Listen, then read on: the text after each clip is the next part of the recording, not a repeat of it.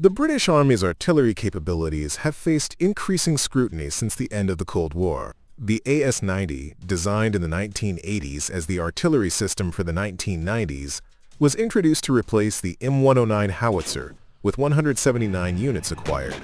However, post-Cold War defense budget cuts and a shift away from large-scale conventional warfare led to a significant reduction in active AS-90 units.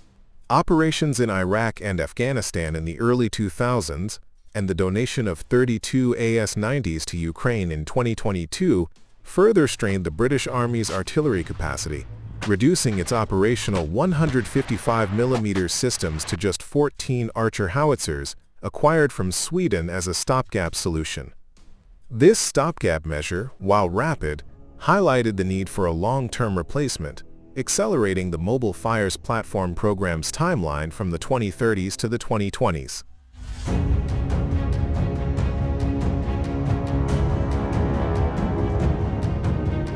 The UK's Mobile Fires Platform program represents a critical effort to modernize the British Army's artillery capabilities, addressing a significant capability gap exposed by evolving global threats and the conflict in Ukraine.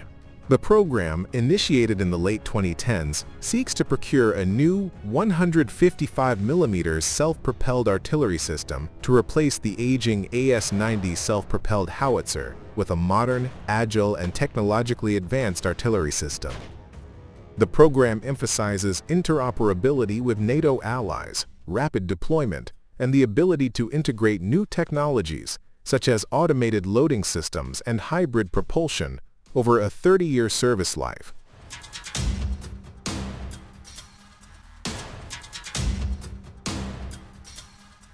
In January 2020, the UK's Defence Equipment and Support (DE&S) agency released key user requirements, marking a shift from earlier ambitions outlined in a 2019 request for information.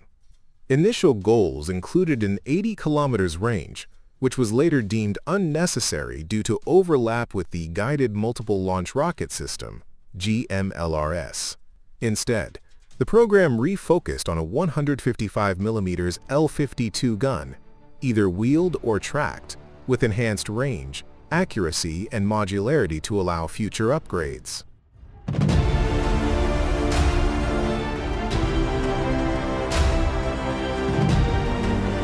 The Mobile Fires Platform program attracted several contenders, reflecting a debate over wheeled versus tracked platforms. Key options included: 1. Archer by BAE Systems Bofors. Archer is a 6x6 wheeled system with a 155mm L-52 howitzer, offering a 50 kilometers range with extended range ammunition. The Archer's rapid deployment and automation, requiring only 3 to 4 crew members, made it a strong interim solution.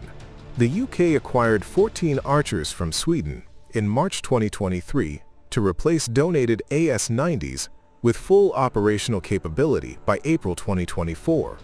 However, its different chamber size raised compatibility concerns. 2.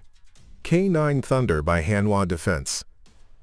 K9 Thunder is a tracked 155mm howitzer, operationally proven in multiple nations. Hanwha formed Team Thunder, partnering with UK companies like Lockheed Martin UK to propose a made-in-the-UK variant. The K9 offered robust mobility and firepower, but faced challenges in meeting the Ministry of Defence's tight timeline for initial deliveries. 3. Caesar by Nexter. Caesar is a 6x6 wheeled system with proven combat effectiveness in Ukraine. However, Nexter's limited ability to deliver systems quickly, only 6 units in the required time frame, reduced its competitiveness. 4. RCH 155 by Krauss-Maffei Wegmann. RCH 155 is a wheeled 155mm howitzer mounted on the Boxer armored vehicle, offering a high rate of fire, up to 9 rounds per minute, and 360-degree firing capability. Its integration with the Boxer family, already in use by the British Army, promised logistical efficiencies and interoperability. The RCH-155 emerged as the frontrunner due to its alignment with the UK's future force structure and NATO commitments.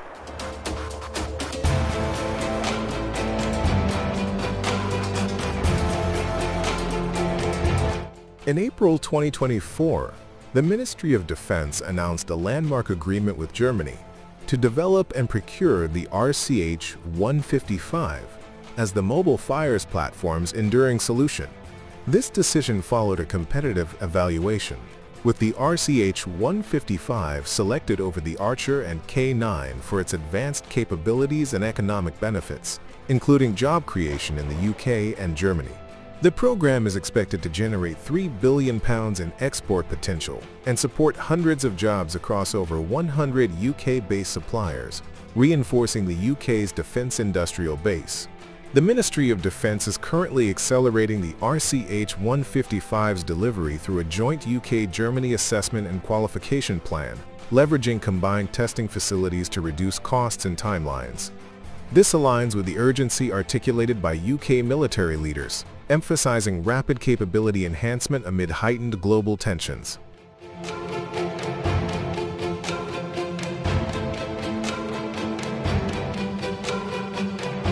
The RCH-155, built on the Boxer platform, offers several advantages.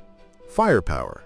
The 155mm L-52 gun provides a range of over 40 kilometers, potentially up to 54 kilometers with advanced munitions, and a high rate of fire. Its ability to deliver multiple rounds simultaneously in a 360-degree arc enhances battlefield flexibility. As a wheeled platform, the RCH-155 aligns with the British Army's emphasis on mobility, complementing the Boxer mechanized infantry vehicle. This contrasts with tracked systems like the K9, which offer superior cross-country performance but are less suited to rapid road-based deployment. The RCH-155's commonality with the Boxer family reduces logistical burdens and enhances NATO interoperability, particularly with Germany, which also operates Boxer variants.